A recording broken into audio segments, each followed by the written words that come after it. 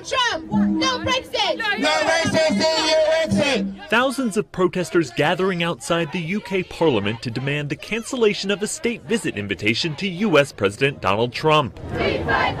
Protesters in London say they're disappointed with Prime Minister Theresa May for extending the invite.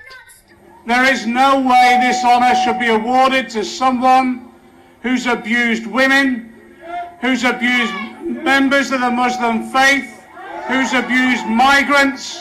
May's government has defended the decision, saying it wants to reaffirm their special relationship with the United States.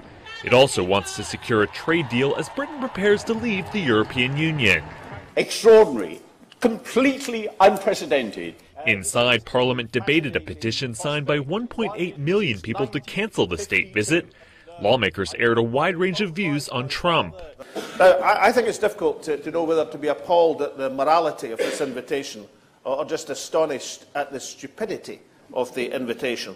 Grab him by the pussy. Critics focused on accusations of sexism and referred to Trump's immigration policies, though none seem to have swayed May, who has said she will not consider canceling the visit.